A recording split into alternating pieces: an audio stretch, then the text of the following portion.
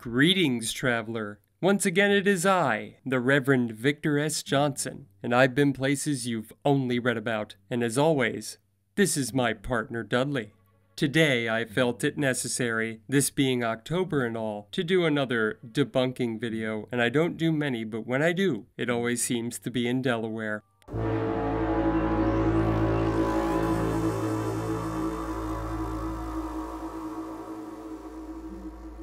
This is the story of the semi-viral video, maybe it's viral now, about the abandoned home of Steven B. Pennell, known as the Route 40 Killer, Delaware's only known serial killer.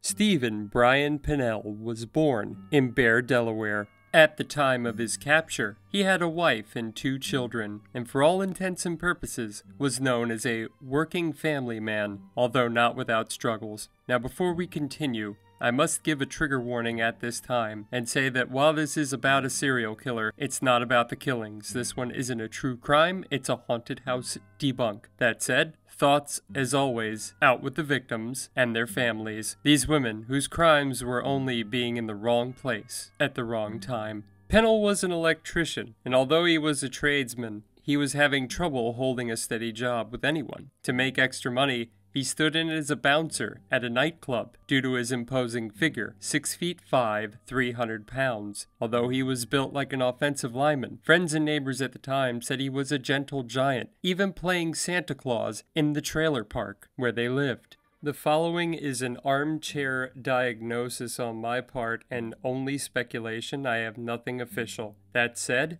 it is very important that we address mental illness, and as such, if you or someone you know is having a tough time mentally, please seek out a psychologist, psychiatrist, social worker, anyone in the mental health field. I myself have a mental illness, and every 2 weeks I do see a therapist. Now let's continue. It's possible that Stephen had a personality disorder. He compartmentalized his life that, according to accounts, he didn't like, and he did this with his killings.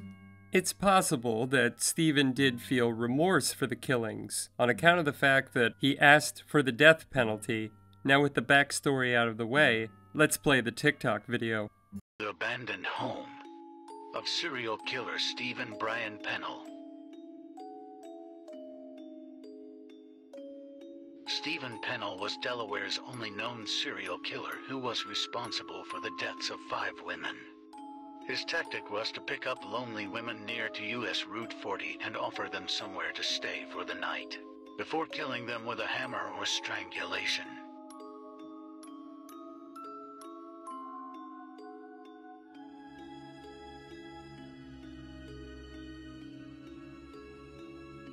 His home was set up to resemble a loving family home to make his victims feel safe. He would murder them and then dump their bodies and sometimes set them on fire. His own childhood photos and personal effects still remain in the home, his clothes hung up and his cars still in the yard. Locals say they can still hear screams late at night, and several mediums have attempted to reach out to whatever is still here, but they have successful.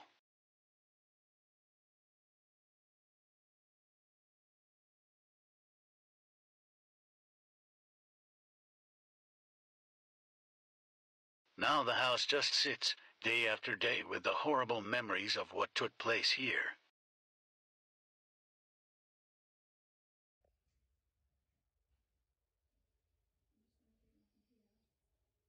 It is unlikely the house will ever be lived in again.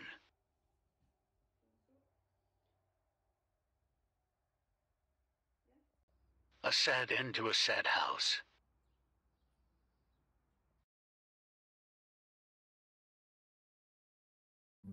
Okay, so a few of the correct things here. The first 10 seconds or so of the video is pretty accurate. He is Delaware's only known serial killer, and Stephen Pennell did operate on Route 40 in Bear. He's known as the Route 40 killer, the Route 13 killer, or the corridor killer because 13 and 40 merge at a point. This is where he picked up his victims. That's about where the accuracy ends, though. Now, I can't confirm nor deny, and many videos exploring these abandoned houses on Route 13 also say we can't confirm or deny, but I can't confirm or deny if this was his childhood home. It could very well be. The most confirmation I've seen in any of this stuff, one of these articles said a sheriff and a neighbor told the person that that was Pennell's house. But as we've learned about residents of Delaware, they tend to be fans of the histrionics. Remember, we've got a cult operating under the nose of the DuPont Corporation, just about 10 to 15 minutes away. That said, when Stephen Pennell committed his crimes, he didn't live in a house. He lived in a trailer. He didn't own any of the cars that show up in these videos, including this one. He owned a blue Ford van. That blue Ford van, which he was fond of, is where he committed his atrocities. It was blue with blue carpet. It's very clear in a witness statement.